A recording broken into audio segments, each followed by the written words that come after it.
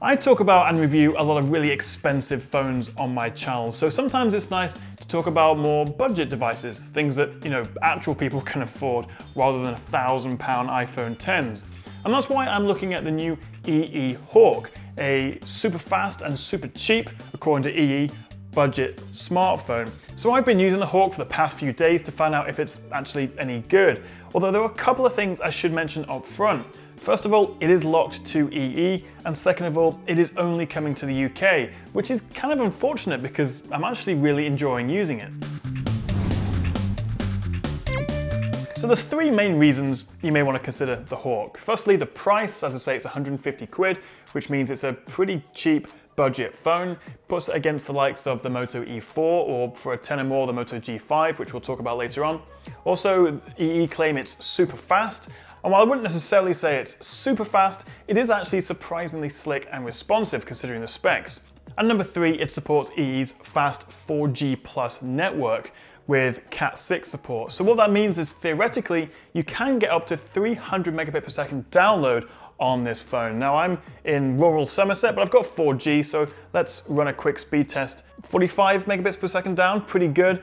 But right off the bat, the biggest issue I have with these branded phones is bloatware. But to tell you the truth, it's not too bad on the Hawk. There's only about 3 apps, as far as I can see, that are actually pre-installed. It's not too bad at all. You've got like My EE, Lookout Antivirus. That's about it, except for the branding EE on the back. It's not actually that much of a horrible branded phone as you might expect, except for these couple of extra apps, which you can just quickly remove from the home screen.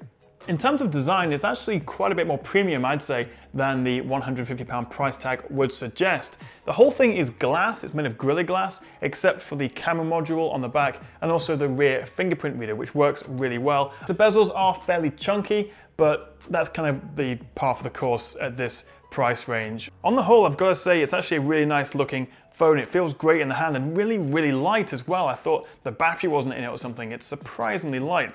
Although because it is all glass, it's a little bit slippery, and also it's a massive smudge magnet, so you're going to want to keep a cloth with you at all times to get rid of that. But I can't really criticize it. You've got stereo speakers on the bottom, the latest USB-C. Just because this is a cheap phone, it's not relegated to last gen micro USB, and also headphone jack. Good stuff. The 5-inch screen is nice. It's not the most vibrant or contrasty. The colors look just a little bit washed out compared to some other phones. But the 720p resolution, I'd say, is just about right for this 5-inch screen. And that also helps improve the battery life. Performance is actually surprisingly good. It's running some random MediaTek processor along with 2 gigs of RAM, but that combined with Android 7.1, it actually feels fairly responsive.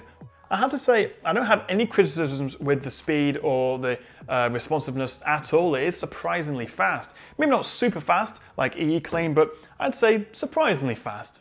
That'll do.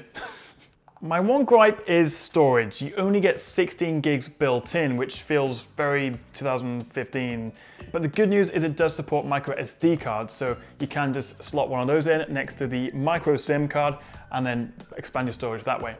Battery life is fine. It's not bad, it's not great. The 2500 milliamp hour cell in this is comparatively a little bit small for the 5-inch size, but it does a decent job, and I think that lower 720p resolution helps with that. EE claim you'll get about 10 hours. From my experience of the last few days, that seems about right. Pretty much a full day out of it, but you'll be looking at 10 to 15% of battery by 10 o'clock at night with normal use. So it's definitely an overnight charge. It's not a day and a half phone, but it will see you through the day. And since I think most of us do charge our phones overnight anyway, as long as it gets you through the day, then it's not really a problem. When it comes to budget phones, it's usually the camera that suffers the most. And the Hawk isn't really an exception here. It's a decent 13 megapixel camera on the back with an 8 megapixel selfie camera up front. And you know what? It's absolutely fine in good light. Although compared to higher end competition, obviously it doesn't really compete. But then again, we always have to come back to that price, £150. And so I think for that sort of money, this is absolutely fine. It's bright, the colors are reasonably vivid, doesn't have the best dynamic range or the most detail compared to some other phones, but you know what? It's a decent camera. Although I'm a bit put off by the beauty mode that's on by default at the front. It makes me look like I've just got like a face of foundation or something. I've never looked so smooth in my entire life, but you can turn that off. So, the EE Hawk, should you buy it? Well, for the price, £150 or 15 quid a month over 2 years on contract, I think it's actually a really good option. But the problem is, it's not alone in this price bracket. The likes of, as I say, the Moto E4 and G5 are very similar in terms of price. And I think the G5 is a better bet. It's usually about...